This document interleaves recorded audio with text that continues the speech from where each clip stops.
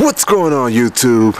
It's your boy Seth the Line Surgeon, and today I will be doing a step-by-step process of a leaf cleanup job that I did last week. It was a light leaf cleanup job, wasn't nothing fancy, but I want to show y'all the equipment that I use and why I use this particular equipment. It's mainly because that's all the equipment that I have, so it's my only option, but I'm still gonna tell you why I used it. Stay tuned. Yes, sir. Say hello to my little friend.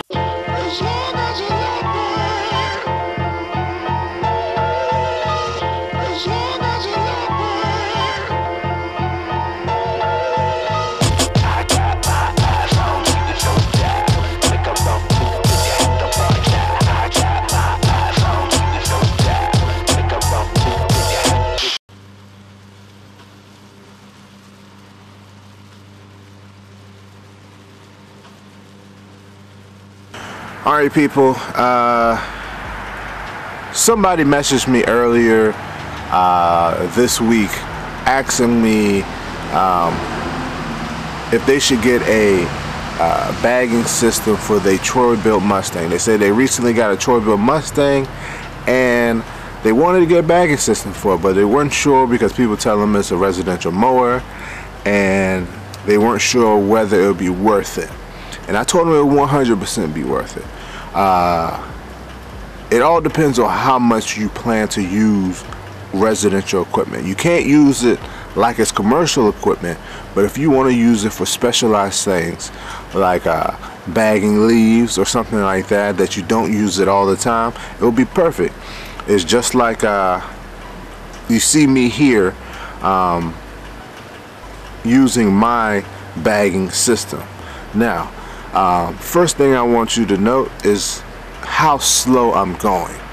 What you have to realize is that the residential equipment don't come with the extra mulching blade or motor that's on the side chute.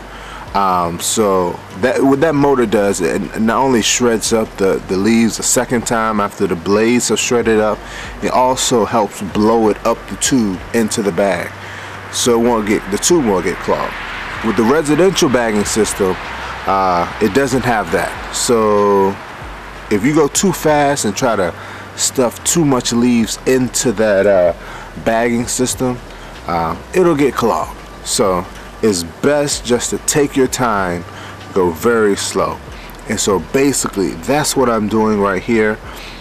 This is another clip of me going around the trees. Always keep in mind that the blades are blowing the leaves to the right. That's how all lawnmowers are designed, because that's why the blades spin that certain way. It's in an effort to blow the leaves out the chute, or in this case up the bagging tube. So with that being said, especially when I'm going through leaves where both of my blades are cutting the leaves up, I go super slow. But if possible, I like to go only with the left blade chopping up the leaves. I leave the right blade free to be like a second chop. So basically the left blade is doing all the work, the right blade is chopping up the leaves and sending it up the chute. Because if you try to go with the whole mower going through the leaves, which I'm doing here, pay no attention to that. Sometimes you got to do it. You can't avoid it. Like I said, I'm trying to get around the tree here. But when you do that and you go too fast, it automatically clogs up.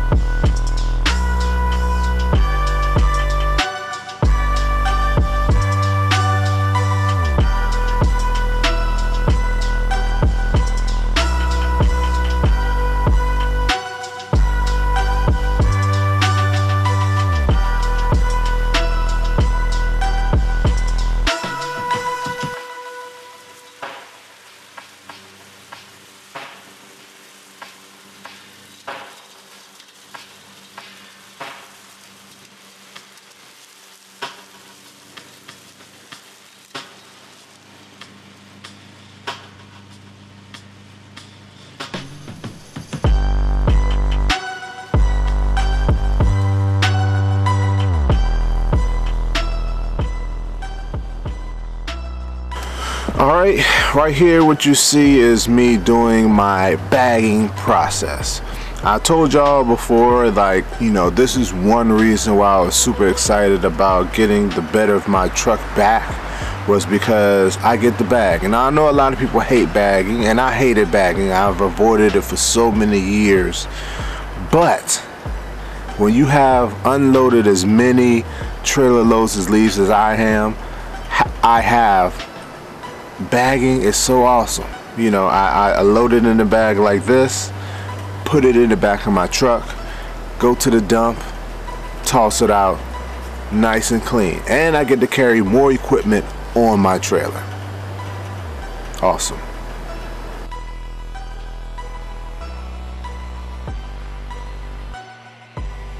Alright, so what I'm doing right here, this is the process. I basically have gone over all of the yard with my bagging lawnmower, my Bilt Mustang, and of course there's gonna be some leaves that's like matted down. It's matted down to the point where the bagging system couldn't get them because it's like bare spots on the ground or whatever, or it might be some areas on the tree that leaves got up on the mulch and stuff, and then it might be some areas where the leaves are on the street. You might have blown on the sidewalk on the street.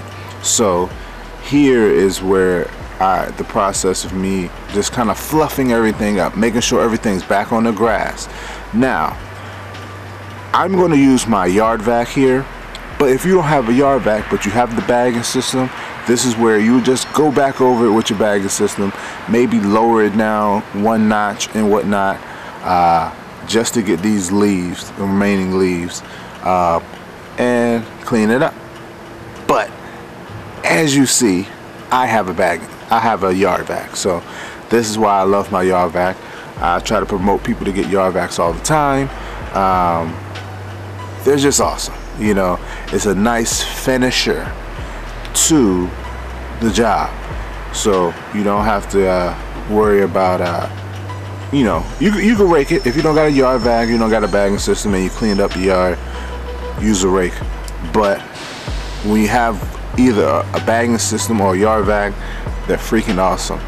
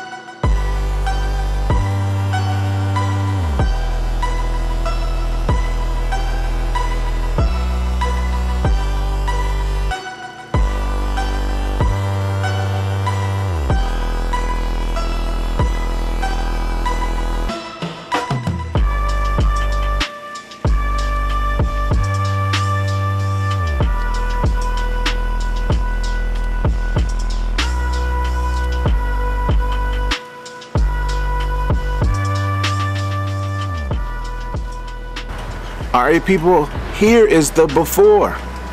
This is what it looked like before, and this is what it looked like after. Not too shabby. Like I said, it was an easy process, and that's why I want to show this to you guys.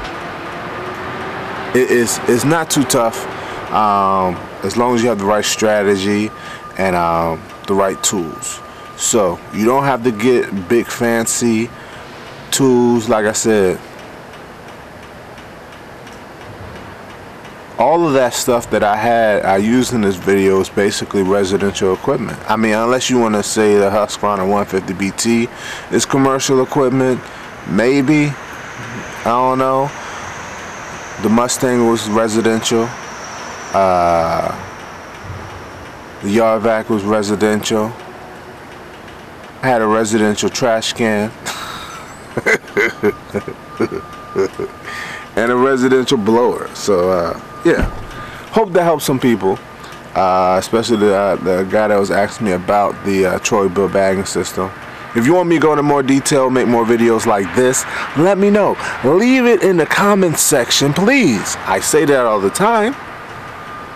Sometimes people do it, but not all the time. Anywho, thanks for watching. Comment, subscribe. Stay tuned. Yes, sir.